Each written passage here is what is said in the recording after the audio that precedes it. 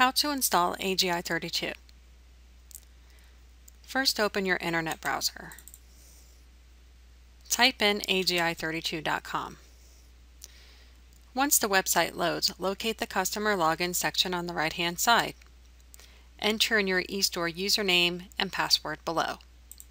If you can't remember your eStore password, use the I've forgotten my password link. Click on Login when finished.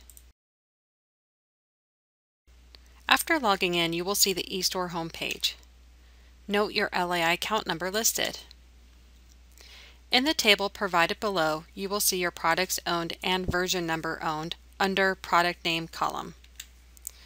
Number of licenses, purchase date, your maintenance expiration date, download to download products owned, or purchase and renew.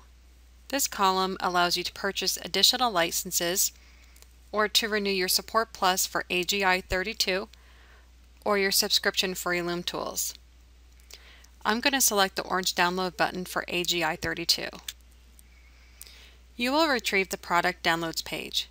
Depending on the product you are downloading, there might be more than one file listed. Make sure you select the correct download file. Click on the orange download button. You will be asked if you want to run or save the setup file. Select Save As.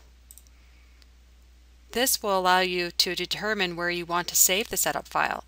I'm going to save it to my desktop because it's easiest. Click on Save.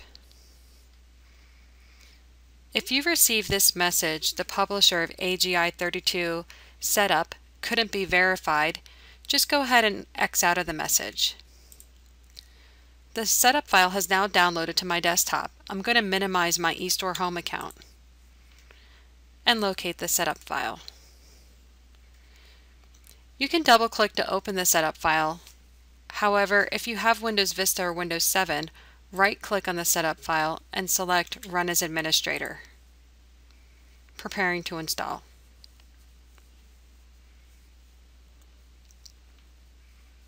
Click on Next. Click on Finished when complete. An AGi32 icon will be placed on your desktop. Locate the icon.